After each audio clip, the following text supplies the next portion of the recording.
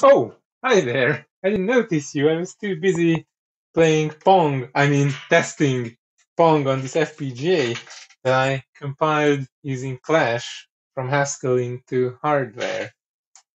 Hey, wait a minute. Wouldn't that make for a good Haskell Love talk? Like, we could start from how to do a normal software implementation of Pong, in idiomatic Haskell, using a state update function and the rendering function. And then we could look at composing that with a librarized VGA signal generator and using Clash to synthesize hardware from it. Yeah, and we could even add some simulators, both low level and high level, to make testing and debugging easier. Yeah, I think I should make that talk. Okay, so I guess now the only thing missing is coming up with a concept for a sufficiently cringe introduction video.